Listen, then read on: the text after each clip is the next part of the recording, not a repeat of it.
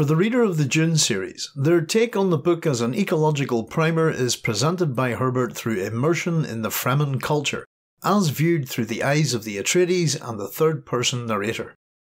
The Fremen were once a people known as the Zen Sunni Wanderers, sent into forced migration again and again over countless years, taking them from one world to the next. The reasons for their persecutions are not altogether clear, but it seems likely they are founded in their religious beliefs. The Fremen in Dune can be viewed very much as a nomadic race of people whose belief systems are centred upon the religions of Zen Buddhism and Islam, and whose cultural stock is not far removed from that of the Bedouin. Everything about the Fremen, every single facet of their society, has been fully optimised and refined to allow these people to survive on Arrakis. From the clothes they wear, their methods of combat and travel, to their religion and economy. The Fremen are first described as people who lived at the desert edge without Cade or Bashar to command them, Willow the Sand people, marked down on no census of the imperial regate. By not appearing on the imperial census, and by not participating in the feudal Fauffreloik system, the Fremen appear to be of limited numbers to both the agents of the Emperor and the Harkonnen when they rule Arrakis. It is only Duke Leto I and his staff who suspect that they exist in vast numbers, and may be the army that he seeks. Paul's education by his instructors provides us with some insight into this nomadic people of the desert. When discussing the Fremen's blue eyes, Paul tells Dr. Yueh that he thinks they must be brave to live at the edge of that desert, and it becomes clear that the desert mystique of these people is already intriguing the young man before he has ever set eyes upon them. Yueh tells him they compose poems to their knives, their women are as fierce as the men, even Fremen children are violent and dangerous. As a people, the Fremen are indeed violent and dangerous, hating the Harkonnen and killing them wherever they find them. In order to gain their attention, Duke Leto I instructs his swordmaster Duncan Idaho to liaise with the Fremen, believing correctly that Duncan possesses qualities that they will relate to. He tells Paul that his swordmaster is a proud and ruthless man, Duncan, but fond of the truth. I think the Fremen will admire him. If we're lucky, they may judge us by him. Duke Leto I judges the Fremen correctly here, for these are indeed by their nature qualities that the best men and women of the Sietches possess. The first notable Fremen that the reader encounters is Shadut Mapes, the head housekeeper of the palace at Arrakis, who is more than she appears. Although the separation of desert Fremen and urban Fremen seems obvious by their society, they are for the most part a single people with no separate allegiances or politics. Shadut Mapes has a hidden agenda, which is seemingly focused around the mysticism inherent with the Fremen, especially with regard to Paul as their Mahdi and of his mother, the Lady Jessica. The Duke Leto recommends that the Lady Jessica retain Mapes as the head housekeeper when the Atreides arrive in Arrakis, even though he is aware of the old woman's keen interest to serve her in particular. Mapes provides a general introduction to the physicality of the Fremen and to the nature of water conservation on Arrakis. Mapes's features suggest a consistency of appearance amongst the Fremen to the Lady Jessica when they first meet, as she notes that the woman looked as wrinkled and desiccated, prune dry and undernourished. She does, however, remind herself that Leto had said they were strong and vital. And there were the eyes, of course, that wash of deepest, darkest blue without any white, secretive, mysterious. Mapes has been sent by the Fremen to test the Lady Jessica against their myths of the Mahdi and his mother, and she bears literally and metaphorically a two-edged gift. Mapes brings a crysknife, one of the traditional and ritual weapons of the Fremen, made from a tooth of a sandworm. In questioning Jessica, Mapes hopes to determine if she really is the woman described by their legends, in actuality part of the Missionaria Protectiva. If this proves to be the case, then Mapes is to give the crysknife as a gift to Jessica. If not, the weapon is to be used to kill her. It is when Jessica determines the meaning of the crysknife, which she states as maker, though intending to say maker of death instead, that the old woman accepts her as indeed being part of the legend. The knife as a weapon is revealing as to how the Fremen look at death, and the extent to which they go in order to preserve water. When the Fremen kill someone, they take the water from their body, preserving it out of necessity. When offered the weapon, Jessica notes that there is a glistening fluid upon its edge, which at first she suspects is poison. The blade, according to Fremen custom, cannot be drawn and sheathed again without shedding blood. Mapes offers Jessica the water of her life, but rather than killing the old woman, she instead gives her a slight scratch, whereupon the blood wells up and stops flowing almost immediately. Jessica realises that the blade is actually coated with ultrafrost coagulation, the purpose of which is to prevent the loss of the body's moisture from a victim of the weapon. In taking a life, the Fremen are very careful to spill as little of an enemy's blood as possible, so that the water from it can be retained. This custom has led to those not from Arrakis believing the Fremen drink the blood of their own dead. The Atreides are also introduced to the Fremen through Dr. Liat Kynes, the Imperial planetologist, and briefly the Fremen Naib Stilgar, leader of Sietch Tabr. Once House Atreides has fallen and Arrakis is again in the hands of the Harkonnen and the Emperor, Paul and his mother Jessica flee into the deep desert, where they take refuge with Stilgar and his tribe of Fremen, who call their home Sietch Tabr. It is through Stilgar that the reader, along with Paul and Jessica, come to learn many of the ways of the Fremen and their relationship to the desert. As Paul becomes accustomed to Fremen life, he realises that he is being immersed in a culture that is harsh, yet fully integrated into the ecology of Arrakis, what Herbert referred to as the ideas inflicted upon a society by their environment and the moral and ethical laws it creates. It came to him that he was surrounded by a way of life that could only be understood by postulating an ecology of ideas and values. He felt that this Fremen world was fishing for him, trying to snare him in its ways. Much of this new way of life is introduced to Paul and Jessica by Stilgar, who had before the fall of House Atreides accepted Duncan Idaho into his Sietch as a representative of the Duke's family on the condition that he served the Sietch as well as his old masters. He is a man described as having an aura of power that radiated from him, and is a tough yet fair and pragmatic leader, prone to succumbing, as all Fremen do, to the tides of superstition that permeate their religious outlook. When accepting the dual allegiance of Duncan Idaho, he initially reveals some of the Fremen's water customs, allowing the Duke to keep the body of his fallen comrade Turok, but insisting that Duncan Idaho's water is ours. He also reveals early on to the Atreides that the mysterious Liat is in all probability a real person, telling them that he also serves two masters. Stilgar's belief in the Fremen superstitions sown by the Missionaria Protectiva is in one part what saves the Atreides from death. When Paul and Jessica first encounter Stilgar's troop from Sietch Tabr, his men, and in particular Jamis, demand the Atreides fugitives are killed for their water as their laws require. These again are the harsh realities imposed on the collective by the environment itself, the law the Fremen call istisla. "You know the law," said the voice from the rocks. "Ones who cannot live with the desert."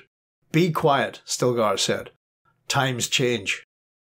Stilgar counters Jamis by letting him know that his only concern is for the strength of the tribe, and reminds him that they have received a communication relating Paul and Jessica's worth to the tribe.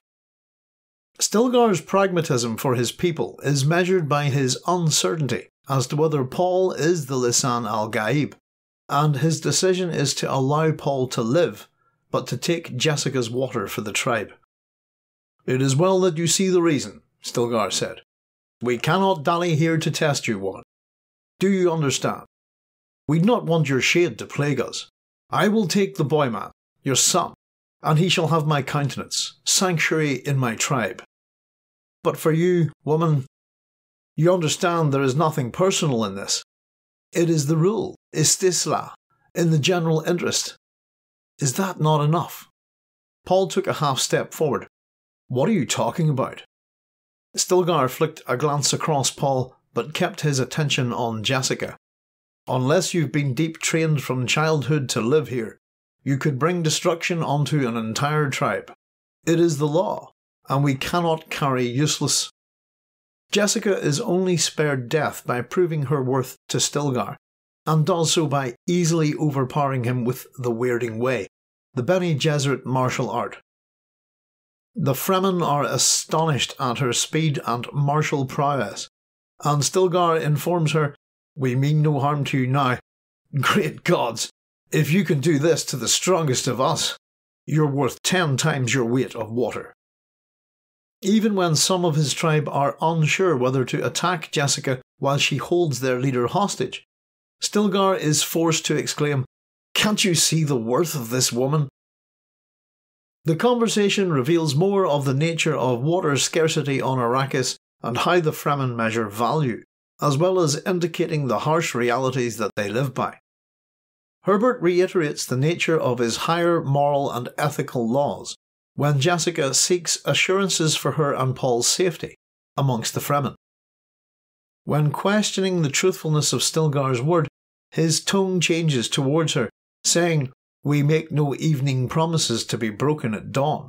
When a man says a thing, that's the contract."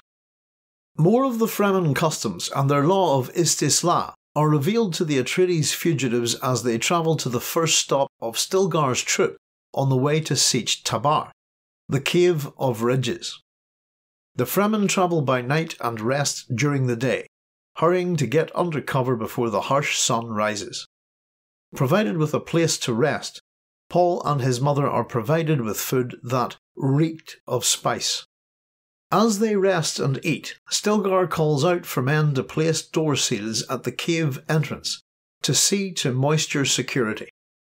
When the Fremen are at rest, they remove their stillsuits, the vital piece of equipment they use to maintain their bodies' water when in the desert.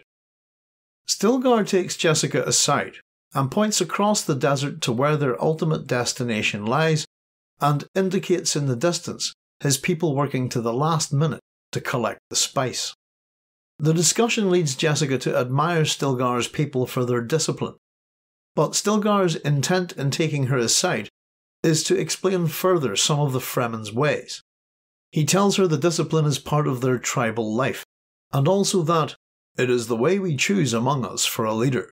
The leader is the one who is strongest, the one who brings water and security.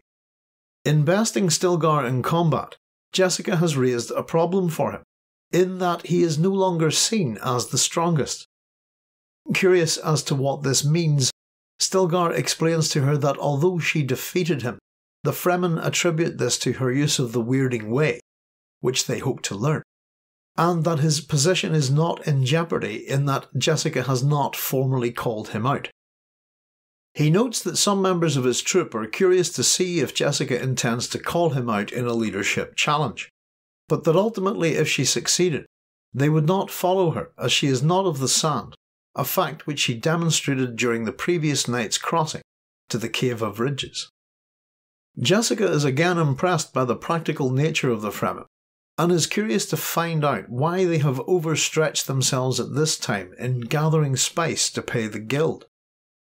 The economic necessities of the Fremen approach to ecology are made apparent here, Herbert demonstrating the need to have an understanding of the economic and political need they have in keeping their environmental ambitions secret.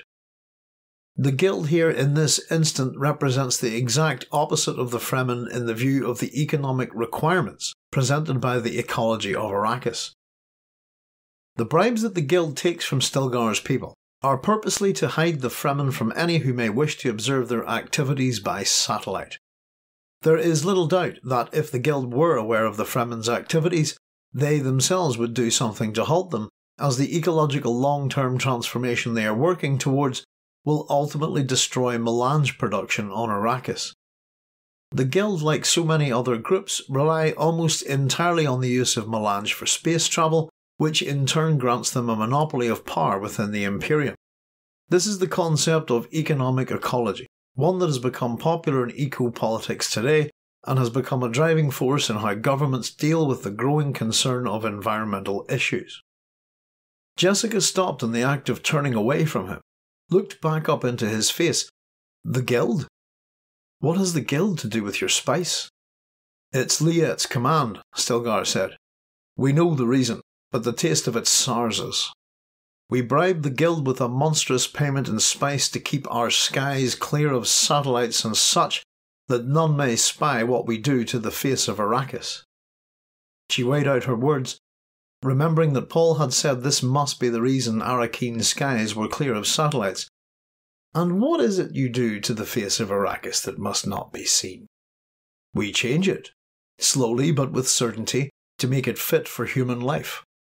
Our generation will not see it, nor our children, nor our children's children, nor the grandchildren of their children.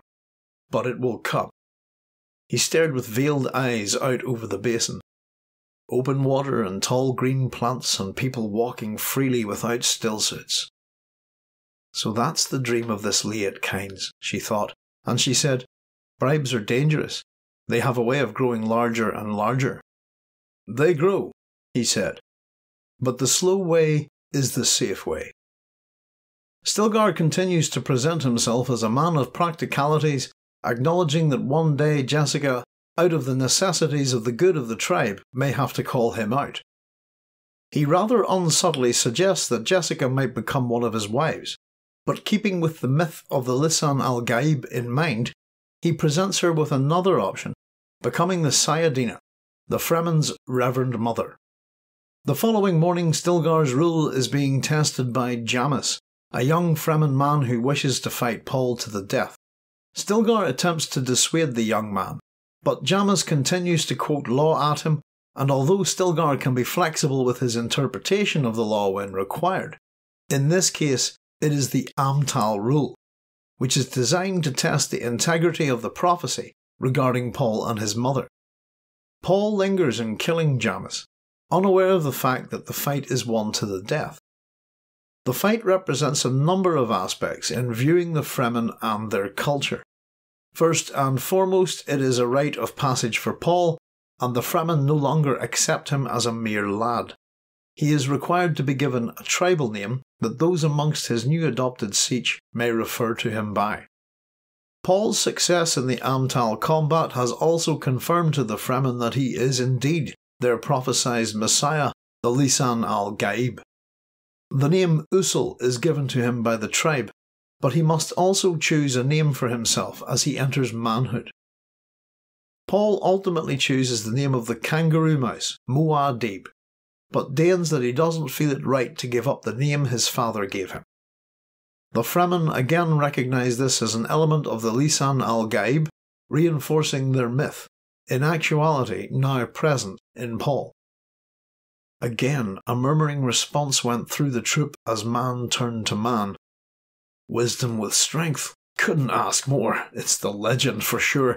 Lisan al-Gaib. Lisan al-Gaib. I will tell you a thing about your new name, Stilgar said.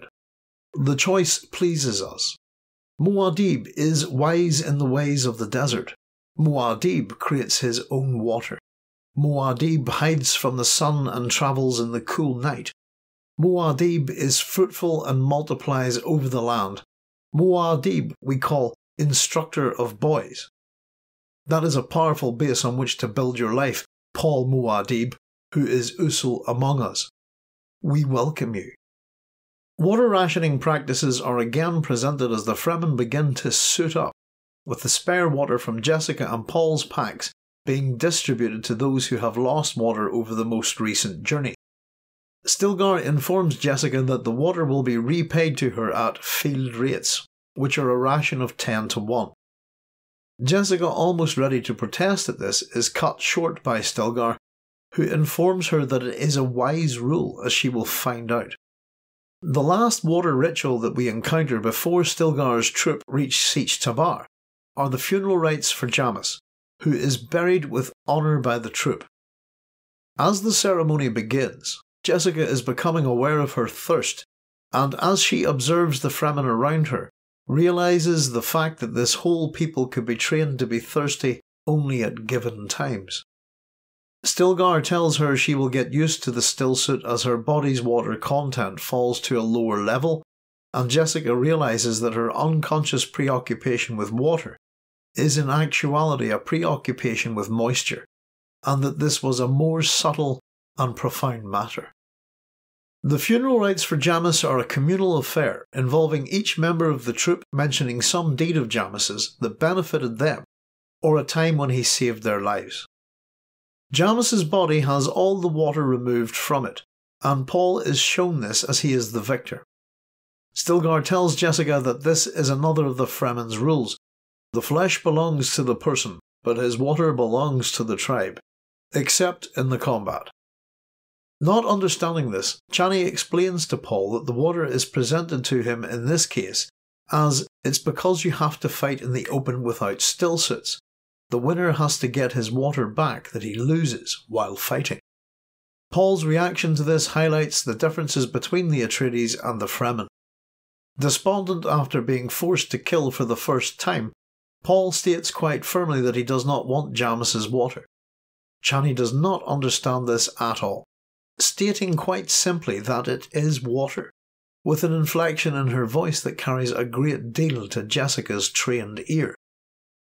She chides Paul into accepting Jamis's water in a tone that he recognises, and both of the Atreides come away from this situation with a new and fundamental understanding of water on this desert planet.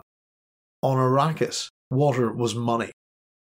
Another important realisation is, through the invocation of Shai-Hulud by the Fremen during the funeral rites for Jamis, that the Fremen worship the great sandworms of Arrakis in a dualistic fashion. The utterances made for Jamis are to placate his shade, as well as to distribute his possessions, and Paul joins in amongst the friends of the dead Fremen. In his grief at having killed for the first time, Paul cries, garnering an unusual reaction from the tribe. A voice hissed, "He sheds tears." It was taken up around the ring. "Usul gives moisture to the dead." He felt fingers touch his damp cheek, heard the awed whispers. Nothing on this planet had so forcibly hammered into her the ultimate value of water. Not the water sellers, not the dried skins of the natives, not stillsuits or the rules of water discipline. Here there was a substance more precious than all others. It was life itself, and entwined all around with symbolism and ritual. Water.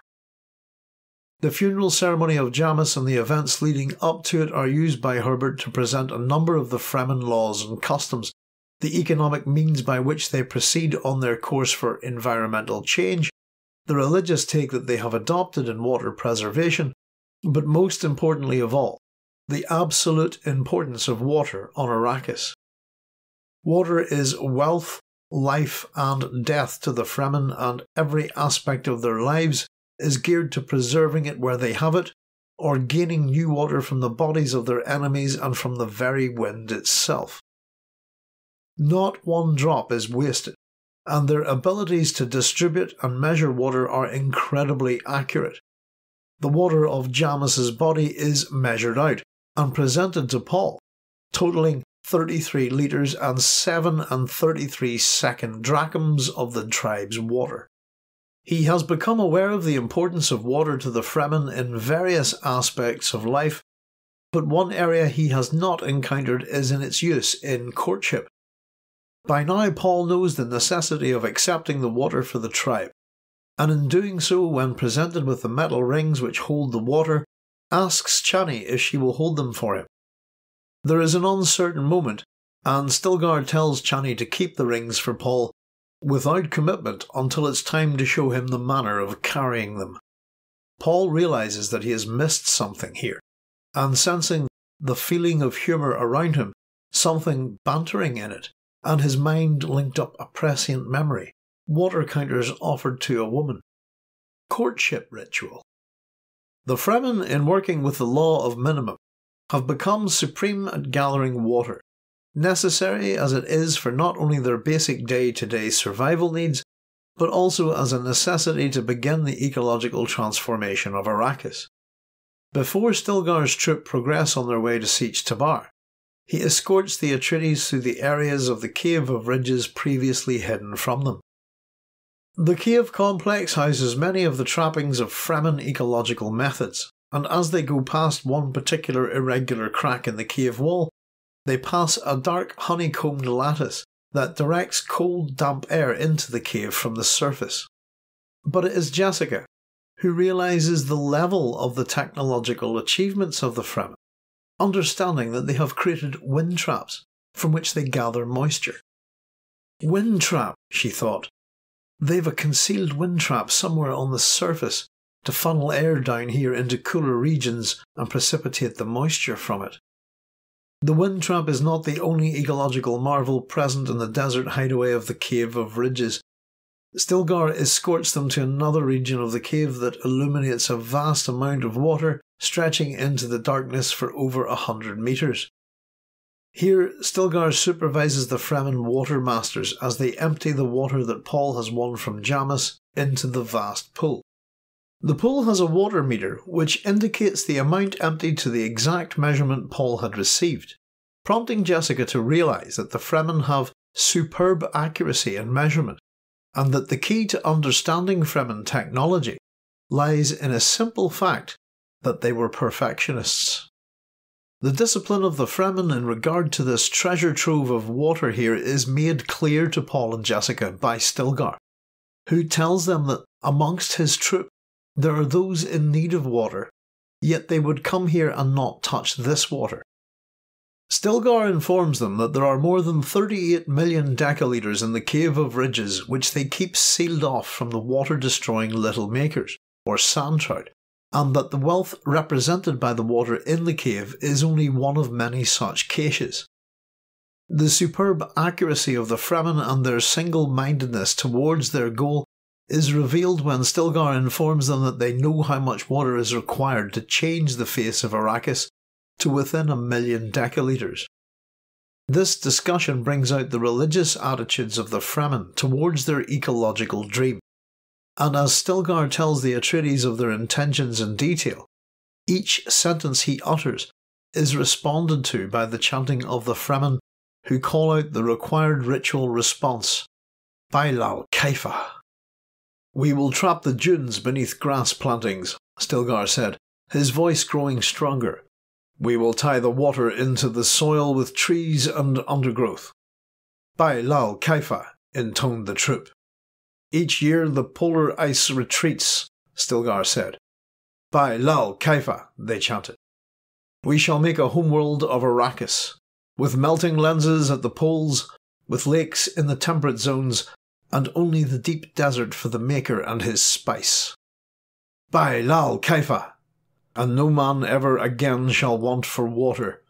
It shall be his for dipping from well or pond or lake or canal. It shall run down through the quanets to feed our plants. It shall be there for any man to take. It shall be his for holding out his hand. Bailal Kaifa." Jessica felt the religious ritual in the words, noted her own instinctively awed response. They're in league with the future, she thought. They have their mountain to climb. This is the scientist's dream, and these simple people, these peasants, are filled with it. Her thoughts turned to Liet Kynes, the Emperor's planetary ecologist, the man who had gone native, and she wondered at him. This was a dream to capture men's souls, and she could sense the hand of the ecologist in it. This was a dream for which men would die willingly. It was another of the essential ingredients that she felt her son needed. People with a goal. Such people would be easy to imbue with fervour and fanaticism. They could be wielded like a sword to win back Paul's place for him. Jessica here is presenting the realisation of Herbert's great fear of the hero, political, religious or military, who can use and manipulate the ecological movement to their own needs. The Fremen are not just an ecological movement, They are a people who have ecology ingrained into every facet of their society. Possibly most important of all, their environmental goals are completely linked to their religious, martial, and superstitious outlooks. Their single-mindedness in approaching their ecological dream of transforming their world indicates to Jessica that they are indeed an incredible force to be reckoned with, and one who can return her son to his rightful political and economic position in the Empire. Paul understands this more than Jessica knows, still disturbed by his prescient visions of the jihad that will come, fought in his name and under his family's banner. The introduction of Paul and his mother into the Fremen way of life ends with Paul's realization of what his mother hopes he can achieve by using these people, whilst not realizing the Fremen also wish to use them for their own ends. At this stage, Paul is strongly resistant to the prescient visions that are increasingly getting stronger and more vivid, as he is exposed even more to the spice melange, which permeates every facet of desert life. In knowing that his mother seeks for him to use the Fremen, which will bring about the jihad, he comes to a stark conclusion. Paul sat silently in the darkness, a single stark thought dominating his awareness. My mother is my enemy. She does not know it, but she is. She is bringing the jihad. She bore me. She trained me. She is my enemy. As we see with Paul and Jessica's introduction and immersion in Fremen life, every aspect of their culture is deeply involved around their survival needs in the desert of Arrakis. Herbert's attention to detail is of paramount importance here. Fremen names have resonance with their need for water. Stilgar, or Stilgard, and Sharut Mapes, or Well Dipper, are obvious indicators of this. Their brutal customs feature the need to remove a body's water for the good of the tribe, and crying is seen as a great act of sacrifice to those who have passed into death. Their gods are dualistic and chthonic representations of the sandworms themselves, as both creator and adversary. The huge worms have even become a source of transport across the vast dunes and an unstoppable land-based war machine. The Fremen's bodies have adapted for the need for long-term water preservation, and have evolved with elongated intestines. The harshness of their existence shows that the tribes do not tolerate anyone who may bring harm to the siege because of ineptitude in the ways of the desert, or even through disability. As such, we see the Fremen prepared to kill Jessica, thinking her too old to learn their ways. The practice of eugenics is also present, in that the Fremen leave their blind to the desert rather than have them hinder the progress of the tribe. The Fremen are so naturally adapted to life on Arrakis that Herbert examines them from a non-systems viewpoint. In representing an antithesis to Western approaches of ecology and environmentalism, the flaw in Herbert's thinking is that Fremen do not have a systemic approach to life. Systems are created by human beings as a means for dealing with problems and their respective associations. Systems represent a means for human beings which, once tested, becomes dependable for dealing with their applications. Systems are indeed a fundamental part of Fremen life, from the means of how they travel, walking without rhythm and in a single file to disguise their numbers, to the way they measure, retain and preserve water by any means possible. The ultimate system that the Fremen have created on Arrakis for water preservation and survival is the stillsuit. The stillsuit is an item of clothing worn by the Fremen and only taken off when they reach the safety of sietch or cave, where they can employ other moisture preservation seals. It is similar in concept to a spacesuit, but its job is to preserve and recycle all of a human being's water within the desert environment, ensuring someone who wears one can survive for long periods of time in the desert. The stillsuit is described as a micro-sandwich, a highly efficient filter and heat exchange system, where the skin layer is porous. This allows perspiration to pass through it, having cooled the body, near normal evaporation process. The next two layers include heat exchange filaments and salt precipitators, salts reclaimed. While a Fremen wears a stillsuit, the motions of the body, especially breathing and some osmotic action, provide the pumping force, while reclaimed water circulates to catch pockets, from which you are able to drink from a tube attached to the neck. Urine and faeces are processed in the thigh pads, and one breathes in through a mouth filter and out through a nose tube. As Kynes points out to the Atreides, with a Fremen suit in good working order, you won't lose more than a thimbleful of moisture a day. The stillsuit is the ultimate survival tool, a clothing system that allows its wearer to lose a minimum of their body's water in the most extreme of environments. Even certain pack animals use the equivalent of stillsuits when in the desert environment. Fremen suits are noted for being of extremely high quality and efficiency in water reclamation, beyond those of ordinary suits sold by merchants in cities. It does, however, represent an idealistic technological system that seemingly stands in contradiction to a number of concepts that Frank Herbert presents in Dune.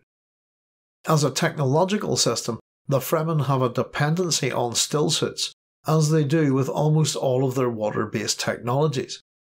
Without them, the Fremen would no doubt be of little real threat to their enemies on Arrakis.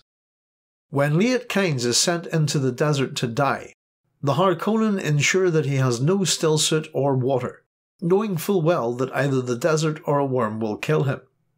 He's actually killed by a pre-spice mass. Regardless of the dependency of the Fremen upon them, the stillsuit represents a fascinating system created with the notion of man being in harmony with nature. As a concept, it is often one of the most discussed aspects of Herbert's Dune universe, and in consideration, also is an excellent means to show the sophistication of the Fremen as a tribal people.